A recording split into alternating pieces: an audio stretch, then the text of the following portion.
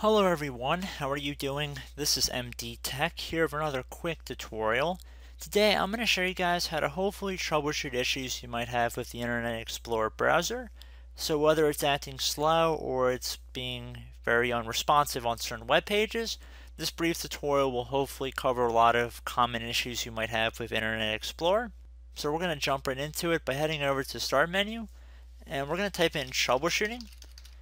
Should be listed directly above Control Panel. So you want to left click on this. So now that we're in the troubleshooting window, we're going to left click on View All on the left side here.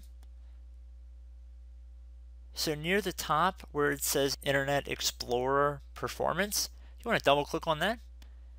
So we see that this will find and fix problems with the Internet Explorer performance. So pretty straightforward. So just going to click on Next here with our left mouse clicker, and this will just take a moment here.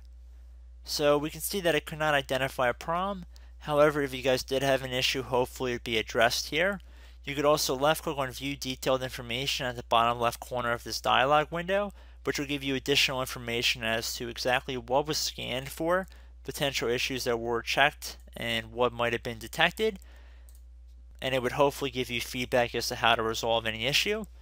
If this did not work for you, I would definitely check to see what kind of add-ons might be on your Internet Explorer browser, if you're all up to date, if you're using the correct search engine, and worst comes to worst, if you have to reset the Internet Explorer settings back to default, that's always an option, and I would check that out as well.